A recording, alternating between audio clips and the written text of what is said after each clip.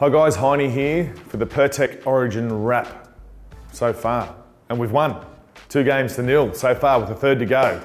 Very special, very proud to be a New South Welshman at this time.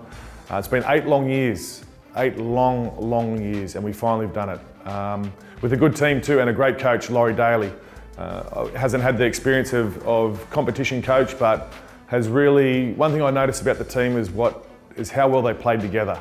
And I think that's what's been missing in the past. A lot of the players you could see from watching were playing for themselves and not for the team. And Laurie Daly has got them playing as a team, which is what you need to do. If you want to win Origin, you look at Queensland's dominance. Yes, they've got some great players, but they all played as a team. They all helped each other out, and New South Wales finally got that after so many years. And it's great to see. I was very proud. I had goosebumps when the boys went up and they won it and the full-time siren went.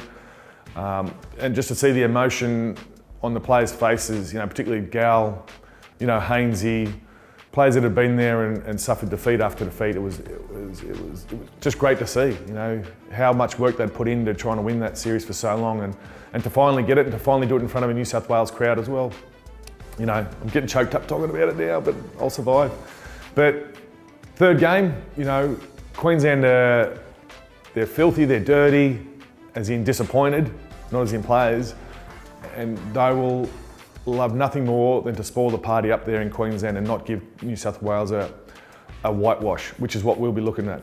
Well, hopefully that's what the boys will be looking at anyway, because there'll be nothing, I've suffered defeats in Origin, but to get clean swept, that's embarrassing. You can handle defeat, but to get 3-0 series beaten is embarrassing, and Queensland won't want that. Definitely not up there. So they'll come out, they'll be ready to play, and hopefully New South Wales will as well. But getting back to the series, what can I say? Jared Hayne, what a performance. Game 2, they kept him quiet, but he was still instrumental in the win. Game 1, I've never seen a player, play as well as he has in all aspects. His kicking, his running, his defence. Best game I've seen by an individual in a long time. Ryan Hoffman in Game 2, Gal in Game 2.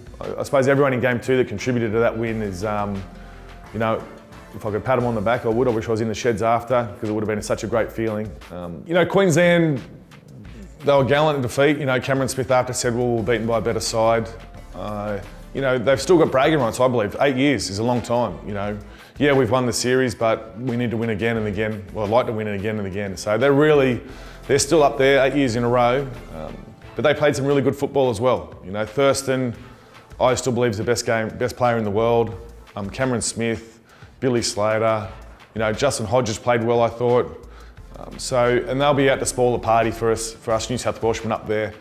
But and that's the type of players they are. The series might be over, but they're going to turn up for Game 3, even though it is a dead rubber.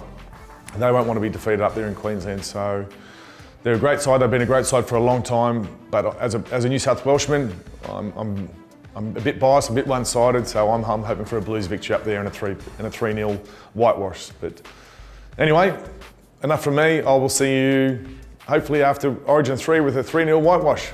See ya.